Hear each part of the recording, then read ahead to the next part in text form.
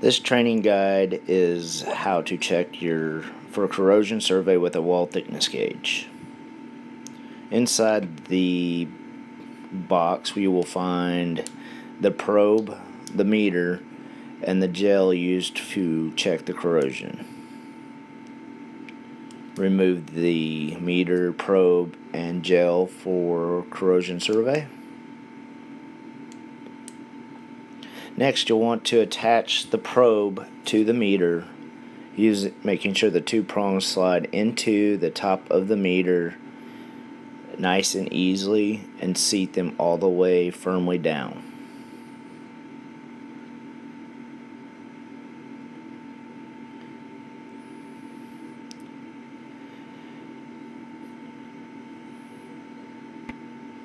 Next, you'll want to turn on the unit.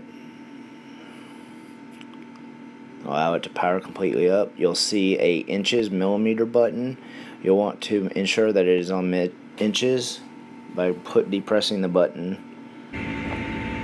Next, we're going to calibrate the probe by putting a little bit of the sonic gel on top of the cover. This also serves as a battery cover and a calibration point. Press the 0 probe. Notice that in the upper left corner it has a full bar status to ensure that you have proper connection. Here we test the probe on a piece of 1/4 inch steel. We read 200ths off, pretty close.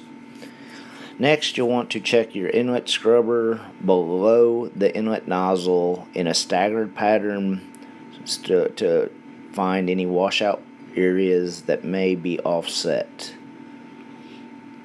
You will also do the inlet 90 or piping that is of carbon steel in an offset pattern also to ensure you got the best corrosion survey possible. Place a little bit of the gel on the end of the probe.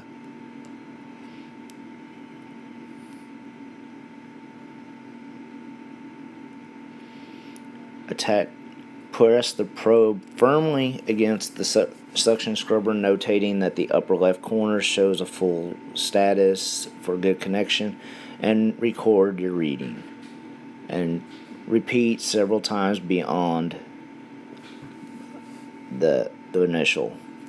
Also check your inlet 90, again pressing firmly, ensuring that you have a good connection, and record your readings. You want to check your inlet scrubber with any associated carbon steel piping and below the inlet nozzle to your suction scrubbers.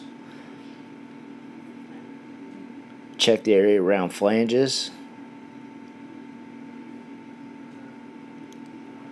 You'll want to do the bottom of your header boxes and discharge nozzles of your coolers.